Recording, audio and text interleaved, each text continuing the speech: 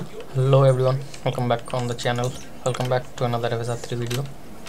In this one we're trying High on Life, which is basically a space alien bounty hunter game. Like this has some cool sense of humor moments and also have cool cartoonish graphics. If you haven't tried this game, then you should definitely try. So this game is pretty optimized, I have to say. Like I'm getting around 100 fps even without the mod. So as you can see, I'm playing on 1080p on high settings, and without the mod I'm getting around already like 100 to 110 fps. Sometimes dropping a little bit below 100, but yeah, mostly staying around 100 and all. So I'm gonna begin the mod. So first I'll quit the game, and after that download this zip from the link in the description, High on Life FSR 3, and extract it to the desktop. After that open the folder, copy everything inside, then go to your installation folder of High on Life. After that go to Oregon, whatever you say, binaries Win64, and where the Win64 shipping is located, paste everything here. Now from there it will be the old step for AMD users and GTX users, but RTX users do not need to do anything. So double click on this, and when the CMD prompt open, just close the box like this, and you will see new file has appeared, FSR2 FSR3 config TUML. Now we need to edit this with Notepad. Go to open with, then click on Notepad and change the fake NVIDIA GPU from false to true. Do not remove the space in front of the T, and click on file, click on save, close the file, run the game from here or desktop shortcut.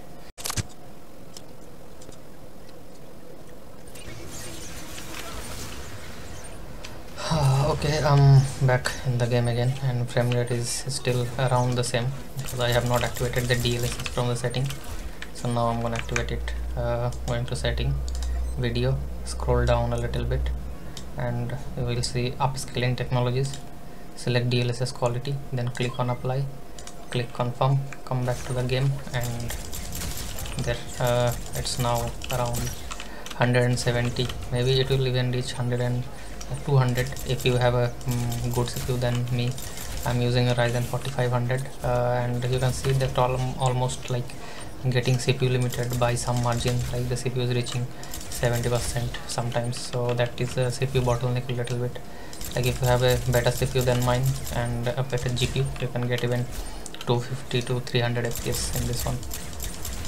So yeah, this will be it. Now I'm gonna mute the mic and play the game for a few minutes, just to show you guys the boost of the FPS3 mod. And if you enjoy this video, subscribe to the channel. If you face any issue, comment down below, and I will see you guys in the next one. Thank you.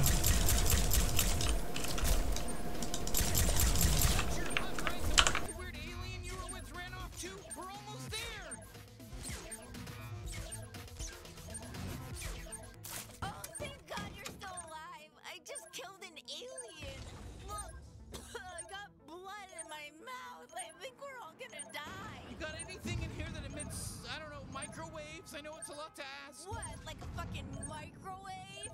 Oh, whoa. I can understand your gun now. Translator microbes, they're contagious, but can please just move past all this shit? Don't look at me. I don't know what's going on. Your gun was talking about microwaves, right? So go to that microwave then.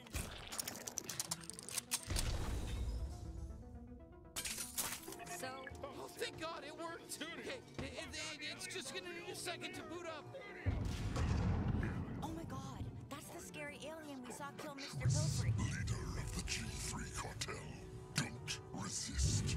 Any attempts to fight us would be futile. Crazy. You are now officially the property of the G3 cartel. All right, it's go time. Let's get out of here. Wait, get out of here?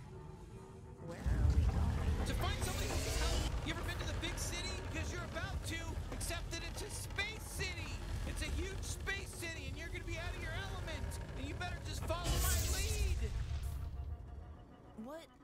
What just happened? Looks like we made it. Welcome to Blim City.